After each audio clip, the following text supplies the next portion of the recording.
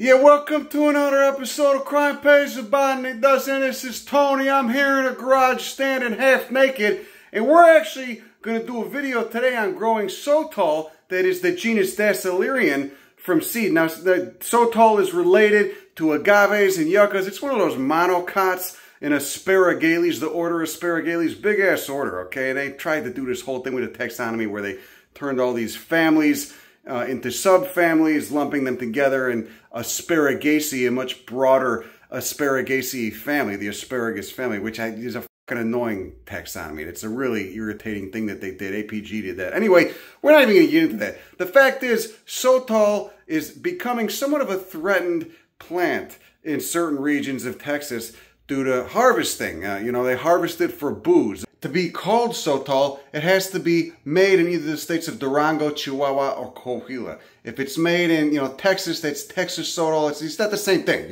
You can't make fucking bourbon in Maine, all right? Same thing. Or, or Florida or whatever the shit. Anyway, all that aside, harvesting can be unsustainable, given that it takes upwards of 20 years for a single plant to reach the age at which it can be harvested, and they grow immensely slowly in very arid and hot regions. And in fact, that only about you give half a bottle to a bottle of this booze per plant, you can see how you can quickly make this an unsustainable practice. So what I'm trying to do today is show people how to grow it, so you can both grow it in your garden, because Dasylirion is a fucking awesome genus, and also so hopefully someone out there, in one of these companies can get a little bit of conservation minded and start investing money in towards propagating this species, if anything, only for their own PR, so they don't get a bad rate. You know what I mean? Because every person I've mentioned Sotol to, people are like, oh, it's a little unsustainable. Like it's getting, word's getting out there. This isn't sustainable. Anyway, I'm also going to use this video as an opportunity to hawk this product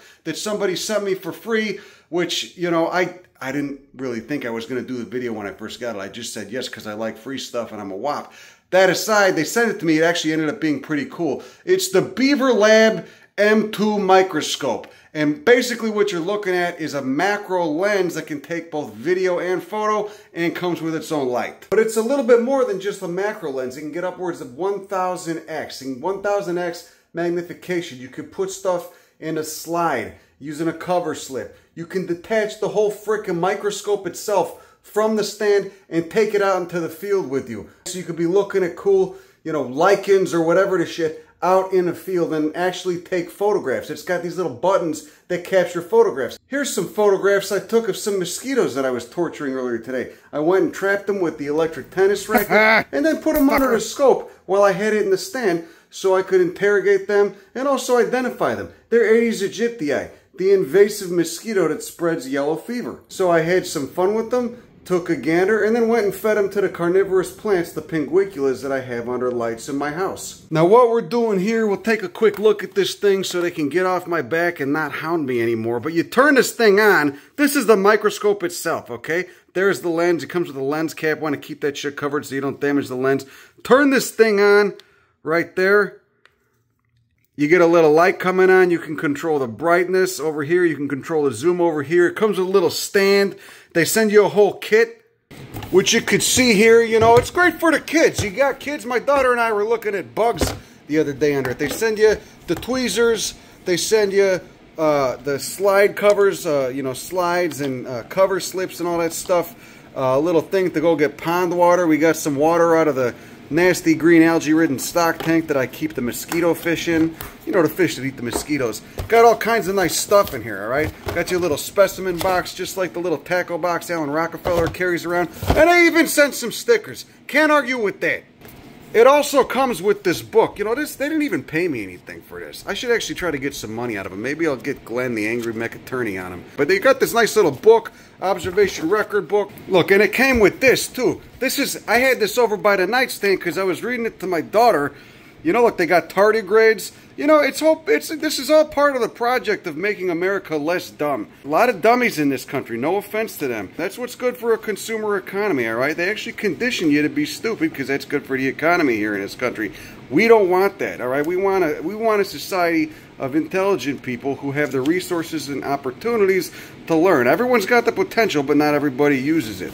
And certainly not everybody has the opportunity. Anyway, this is a great resource. Look at this cool book. Look at all this stuff in here. They got stuff about plants, microbes, etc. Now, what are the practical applications of using this goddamn microscope aside from just looking at stuff and saying, oh, wow. For me, it occurred in the form of looking at two different kinds of sand when I'm making this soil mix for Dasylirion. On the left, I have sand that I stole from a golf course, which is a higher grade sand. It's actual sand. You look at it under a microscope, and I'll put a picture up right now that I took with this camera and then transferred using the inbuilt camera Wi-Fi, transferring it to my smartphone. You could see that this is larger grained.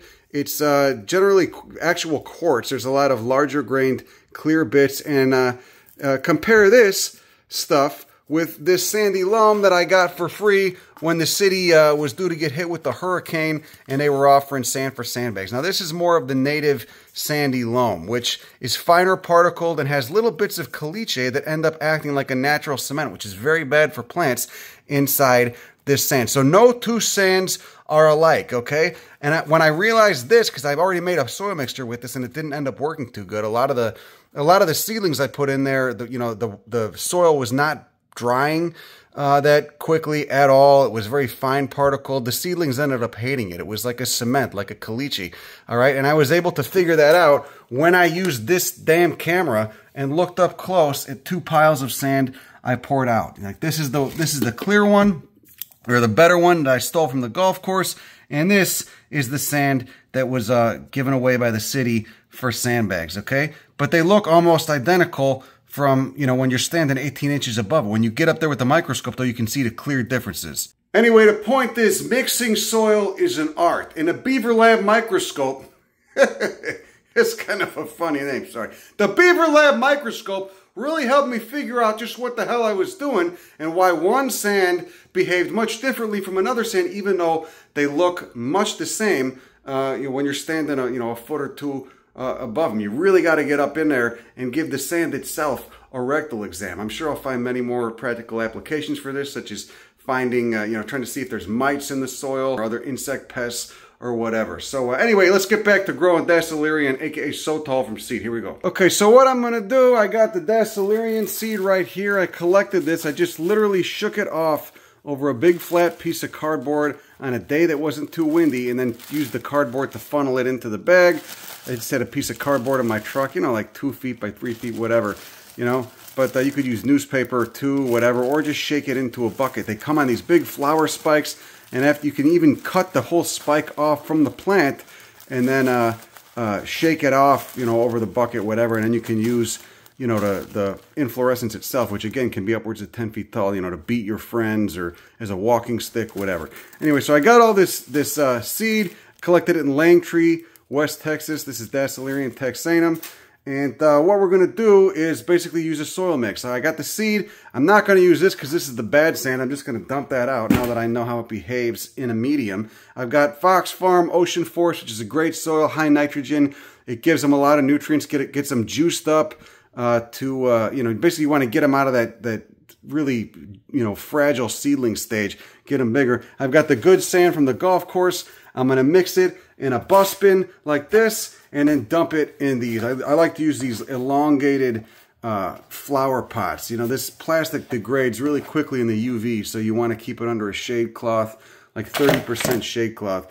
But you want to keep it out of direct sun because it's just cheap Chinese plastic. But that aside, I use these nice mixes because you got to remember, I don't want to grow them in small pots because the small pots dry out too quick. And where I am, it's 100 degrees Fahrenheit for much of the year, 90 to 100 degrees Fahrenheit. So the larger volume of soil, the longer it's going to take for it to dry out. And when it's this hot, that's really good. If it was like 70 degrees or 75 degrees and those coastal California temperatures, I would probably use a smaller pot or a faster draining mix, add more perlite to it. But I kind of like it a little bit of a thick mix. You want it to drain, but you want a thicker mix. I don't want it to dry out too quick. Places like Phoenix or South Texas, the shit just dries out way too quick. Anyway, we're going to mix our soil in this bus bin and then dump it in here and then sow the seed. You didn't think there could be so much nuance in different types of sand, did you? I'm sure some of you did. But anyway, look at that beautiful quartz sand with very little caliche or smaller clay particles in it. It's got a larger grain size for a sand. And anyway, we're mixing it up in there. I just kind of feel it out. This might even be too dry. There's a lot of perlite in there. You can see all that white stuff, so I might add more organic.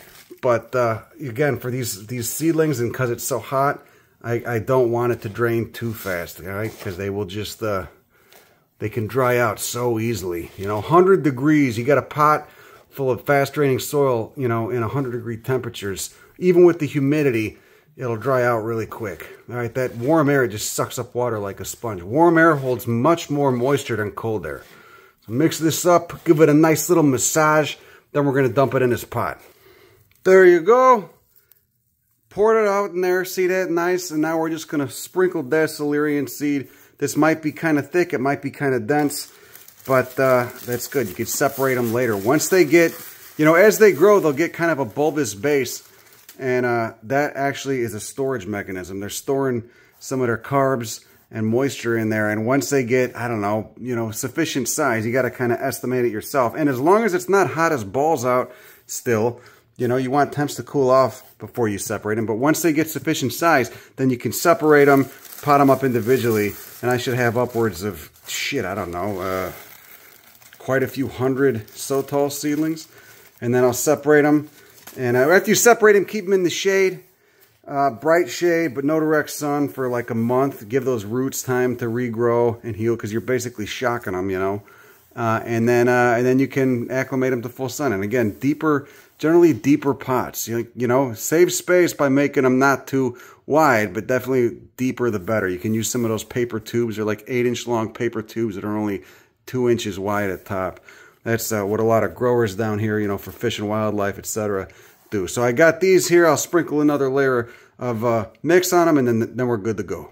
And another thing you can do, I like that this is actually a little bit bigger gravel size than I like, but you could sprinkle some gravel on them, and what this ends up doing, just a light layer, what this ends up doing is holding that soil in place when you water. Because unless you're watering with the mister, like a mister nozzle attachment, you could disturb the soil quite easily after they germinate. So this will help hold it in place. Just acts as a nice cover a little bit. So but you don't want to put too much, you know, you want to put so much on that they can't germinate. And again, it would be better to get a smaller size like that, you know, that's ideal.